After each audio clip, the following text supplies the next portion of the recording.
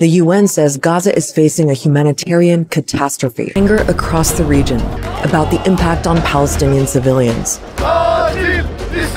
The whole region is at the brink of falling into the abyss. Israel's bombing campaign has been the fiercest in recent memory. Israel says it's targeting Hamas fighters, but airstrikes have also hit residential buildings, schools, and clinics.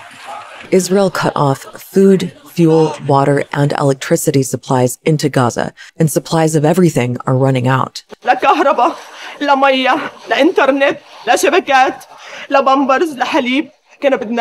بدنا نموت من الجوع، بدنا نضل مش طالعين. جاي على المخبز عندي 6 انفار، مش قادر اكلهم ولا اشربهم. مش عندنا ولا غاز ولا ميه، ارحمونا يا عالم. The UN also says people are drinking salty water from agricultural wells and they're concerned about the spread of disease. More than half of Gaza's population have had to leave their homes. There's also been a huge movement of people from the north of Gaza to the south, while Israeli airstrikes have continued everywhere.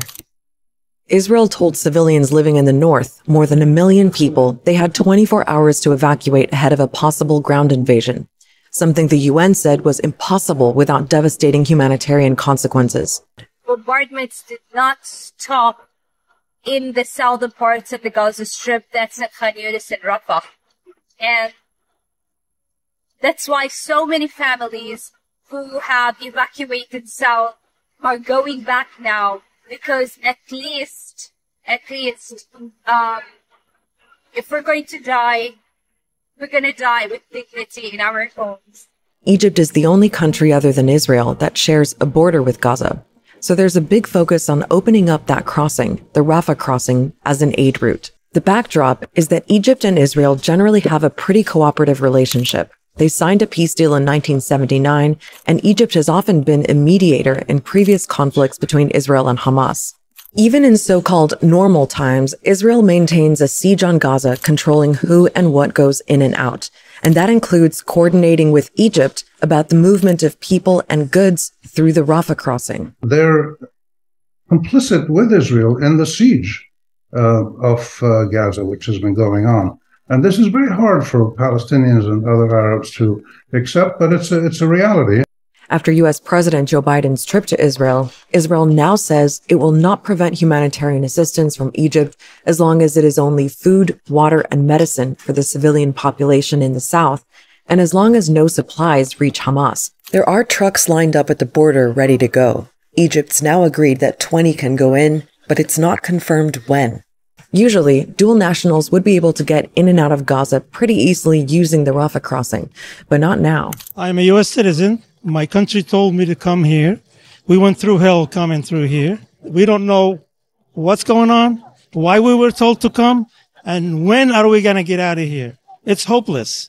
My message is to Secretary Blinken. If we were Israelis, would this happen to us?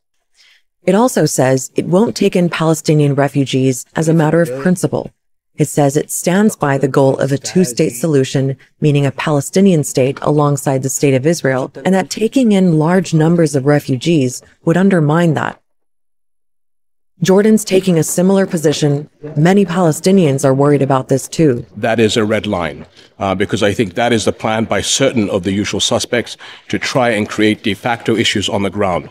No refugees in Jordan, no refugees in Egypt. If Egypt were to open its border and 1 million Palestinians would leave Gaza and go to Sinai, in theory, just for temporary protection, the fear is they never go back. They don't want to suffer another Nakba, where half the Palestinian population in 1947-48 was driven out of Palestine or fled because there was war. And this is something that people are very aware of now on the Egyptian front. We are prepared to fight, if needs be, on 2 fronts.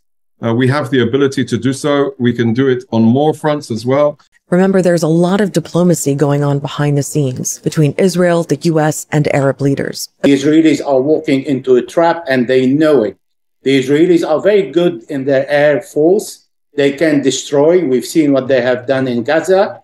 They can level the city, but they cannot guarantee a success of the infantry. They could kill many or all of the Hamas leaders, but that wouldn't do anything other than spark an even more determined and more militant movement that would follow some years down the road. Hamas is an idea. It's a visceral, political, national, human response to decades of occupation and subjugation. The truth is that the more they attempt to control Gaza and isolate Gaza and contain Gaza, the less secure Israel becomes, not the more secure. The story of Gaza, the struggle of the Palestinians, does not begin and end with Hamas. When you say victory, what do you mean? What's going to be of Gaza? What can we do to leverage this unthinkable round of bloodshed into a positive path forward? There should be choreography to address the core issues of this conflict. Security is one of them, but occupation. If you don't deal with occupation, you're doing nothing. And I'm saying that as an Israeli.